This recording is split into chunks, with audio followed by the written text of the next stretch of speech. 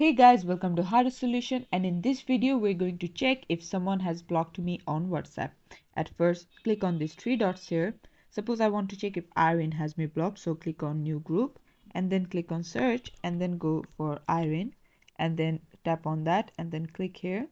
Now suppose I just want to see test and then tap on here.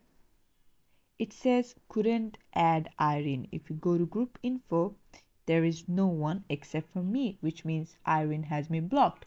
And this is how you can check if you are blocked on WhatsApp or not. This is it for the video. Thanks for watching. Please leave a like and subscribe for more tutorials like this. And until then, take care.